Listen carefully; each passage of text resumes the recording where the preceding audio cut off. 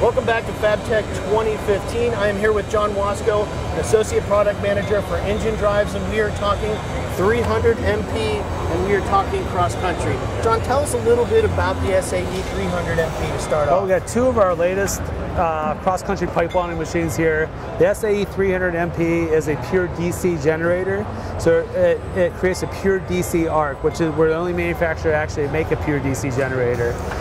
The cool thing about this that we've talked about in previous videos is this maintains its arc. Constant key. So there's temperature stabilization built into this machine, something similar you would see on our Vantage products. So basically, throughout a typical day, ambient temperatures will cause an arc characteristics to change on you throughout the day, depending on ambient temperatures. So the technology that's in this machine will give you more stable arc characteristics throughout the day. And why is this a cut above the rest? It's the pure DC generator. So like I said, we're the only manufacturer that make that.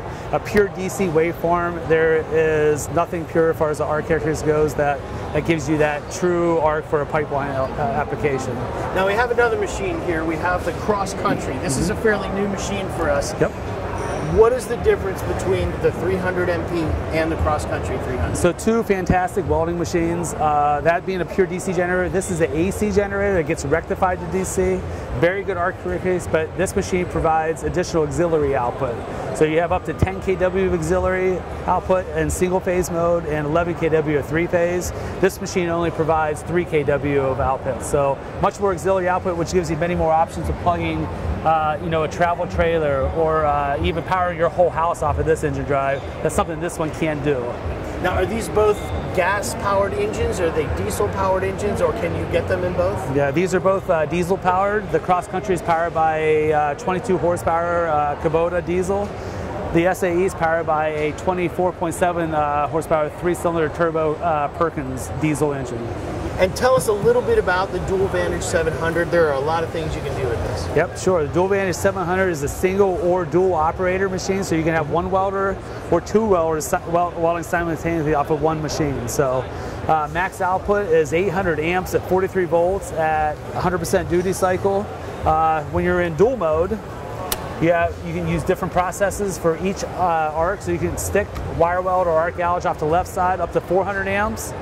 And the same on the right side up to 400 amps as well. So this machine also provides 20 kW of three-phase and 12 kW of single-phase auxiliary output, which gives you the option of running maybe a V275 off of the auxiliary circuit and running 3 arcs at one time off of this engine drive.